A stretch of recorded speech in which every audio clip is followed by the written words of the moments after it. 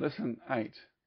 Differentiation from first principles using the delta method. Now you remember earlier in lesson 3, I believe, we differentiated from first principles using function notation.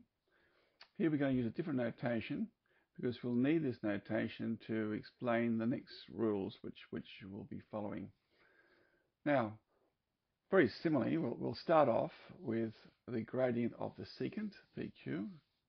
So the gradient of the secant, PQ, is simply the difference in the y values. And this is y plus delta y and x plus delta x, where delta x is a little bit of x and delta y is a little bit of y moved along. So we're going to say that's going to be y plus delta y minus y over x plus delta x minus x. And this simply becomes delta y on delta x. And this is often referred to as a change in y over the change in x. As p moves to q, be a change in x over a change in y. Now, because the point y plus delta y and x plus delta x lies on this particular function, we'll replace the y with y plus delta y. So we'll have y plus delta y is equal to x plus delta x all squared plus 1.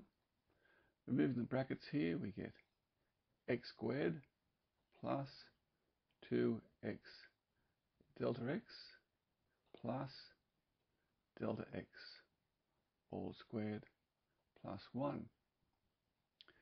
Now, we know that y is x squared plus 1, so we replace this y with x squared plus 1 plus delta y. And now what will happen is we can just simply cancel out these ones.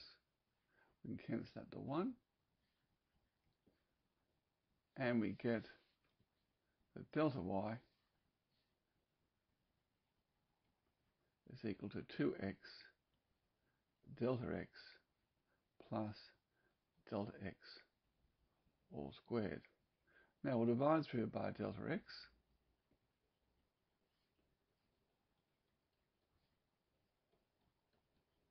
And we get that equal to being 2x plus delta x. Now the gradient of the tangent will be equal to the limit as delta x goes towards 0, so as this moves in this direction here, of 2x plus delta x, and that is equal to 2x. Now remember before we said that f dash x was equal to this. Well, the notation used here is that we change the delta y and delta x to dy over dx is equal to 2x. And that's the gradient of the tangent. That's what the gradient of the tangent is, dy over dx. And we'll be using this notation later on. Now also, if you've got a point here, say this point might be the point 2, 5 as before. We simply put in 2 for x, and we get that dy dx is equal to 2 times 2, which is 4. That is the gradient of the tangent at the point P, and that's the same as f dash x. Same thing exactly, just a different way of expressing the same thing.